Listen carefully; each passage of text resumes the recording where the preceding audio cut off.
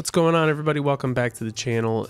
We got another quick one today. This is a cool trick that I learned early on in my career that has proved invaluably useful a million times over, honestly. So I'm going to teach it to you guys right now, so maybe you can use it all the time like I do.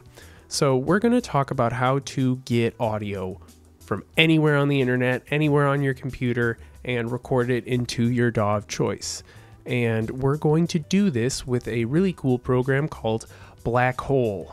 And Blackhole is free. It's super duper cool and free. And so is Soundflower, which this is kind of based on. Blackhole is the spiritual successor to Soundflower, and it works on M1 Max and all that stuff. So that is pretty great.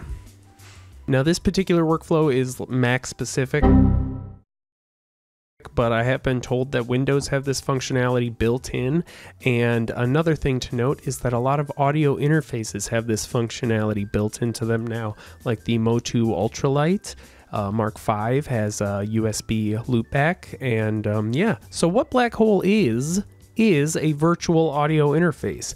And I know that sounds kind of weird, like what's a virtual audio interface? Well, what it is exactly what it sounds like. It's an audio interface that exists only in virtual reality. So go and install Blackhole on your computer, and then when you go up to your sound options, you will see that it is a option here. So let's select Blackhole audio, and now what you'll notice is if we play something like our cool GameCube intro here, do, and it's going to sound like this. We're not going to hear it anywhere because it's being routed to Blackhole, right? And Blackhole is just not putting that audio anywhere that it needs to go. So let's take a look. How can we monitor this, right? Well, open up a DAW. Any DAW will work. We're going to use Ableton here, and we're going to open our audio preferences, right? And we're going to set the input as Blackhole audio, and we can set the output here to any which thing we want. Let's just set it to my ultralight so that we can hear it. And now we will see we're going to monitor on channel 1, 2. That's going to be our stereo thing right here. So now if we go back here and we play this, you'll see our little monitor guys here are lighting up, right? And if we monitor in, we can hear our GameCube sound.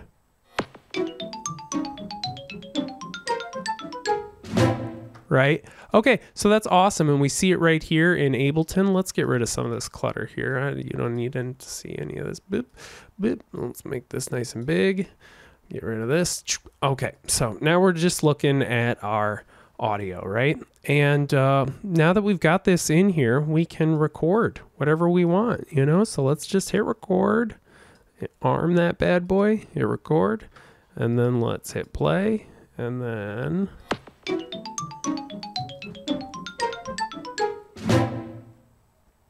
cool. All right, and here it is. Now we can, let's pause this. We can take this back and trim this up here.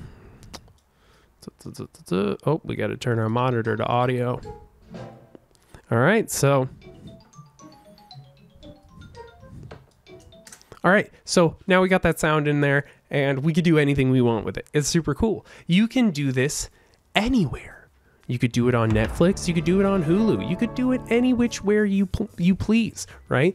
And Blackhole is a virtual audio interface, so it allows you to do a whole lot more than just steal audio off the internet. If you're trying to do things in OBS, you could route multiple input sources all to Blackhole and then have OBS monitor it.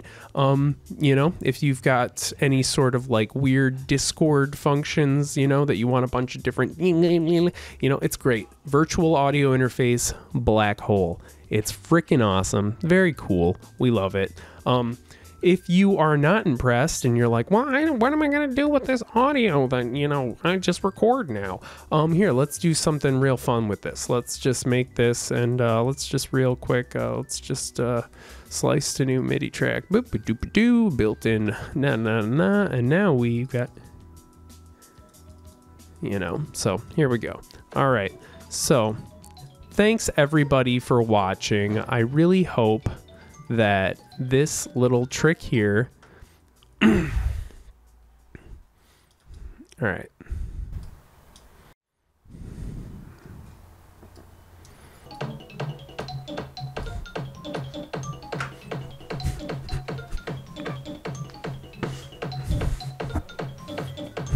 Oh, all right, so, you know, getting a little stupid there, but I hope you guys can see that this is a very cool tool and a very cool functional workflow that can allow you to just pull in audio from anywhere you like, any sound that you find inspiring, and then just, you know, use your DAW of choice to just cut it up and, you know, create something entirely new and wonderful.